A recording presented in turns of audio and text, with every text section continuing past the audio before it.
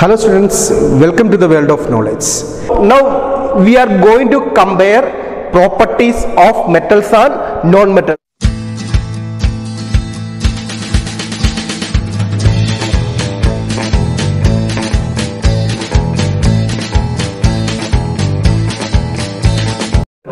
Let's discuss first property, that is luster. So we know that metals are luster but non-metals are dull.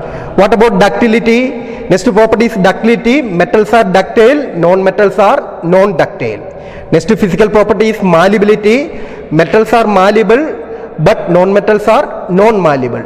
Next property is brittleness. So metals are not brittle, non-metals are generally brittle. Next one is heat conductivity. Metals are good conductors of heat, non-metals generally poor conductors of heat. Next property is electrical conductivity. So metals are good conductors of electricity, non-metals they are the poor conductors of electricity. I have told that there exceptions are there. Graphite is a non-metal even though it's a good conductor of electricity. Next one is hardness. So metals are generally hard. What about non-metal? Non-metals are generally soft.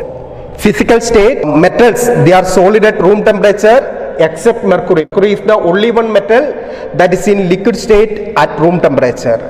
And non-metals, generally non-metals are solids and gases except bromine. Bromine is the only one non-metal that is in liquid state at room temperature. Next property is sonority.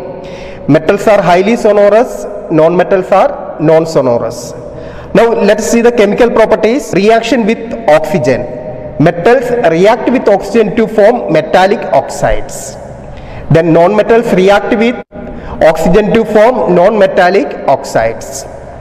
Next property, nature of oxide. So metals are basic in nature and non-metals they are acidic in nature.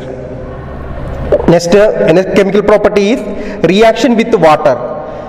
So metals react with water to form metal oxide and hydrogen gas. So we learned that metal oxide or metal hydroxide.